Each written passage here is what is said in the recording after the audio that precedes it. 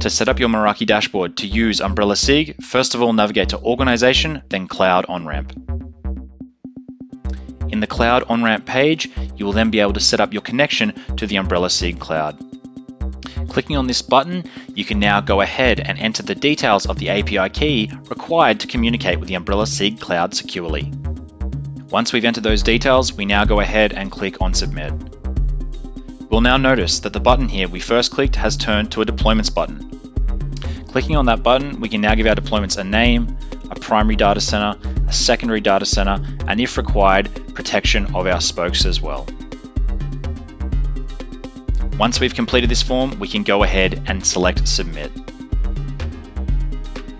Now we navigate to the Deployments tab to check the two deployments we just created. In our instance, we have the primary and secondary deployments. Next, we navigate to Organization then Overview to verify that both of those connectors have been created. You can see here they appear down the bottom of our overview. From here, we navigate to the Cisco Umbrella dashboard. Within this dashboard, we can check our network tunnels and see the two we just created. Now we've set up our tunnels, let's go ahead and create a policy. In the Policies tab, let's go ahead and click Add. Here we're going to create a mobile policy, so we'll select Mobile. Here we want it to draw from the default policy. Clicking Next, we will now pick which security settings we want to apply. Again, we're going to draw on the default policy settings to apply to our mobile devices. Moving forward, we're going to pick level of content access. We want this to be a high level of filtering. Next, we move to the Control Applications page.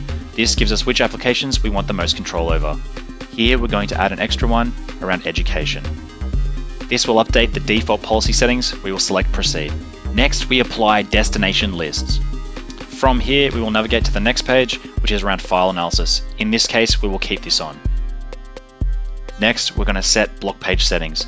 In this instance, we'll keep the defaults. Finally, we'll give our policy a name. In this case, we'll call it Mobile Policy.